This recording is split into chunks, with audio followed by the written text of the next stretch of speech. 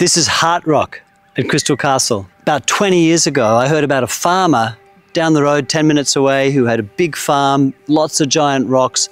He wanted to get rid of them. And to us, rocks is everything. Rocks, crystals, we love them. We were building the Buddha Walk, the beginning of the Shambhala Gardens here.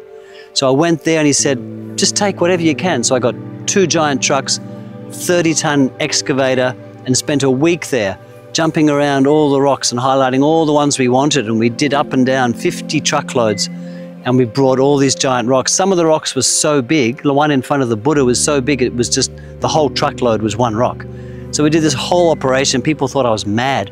And we stored them all down the back in a huge rock pile. And over the years, we just used every single rock.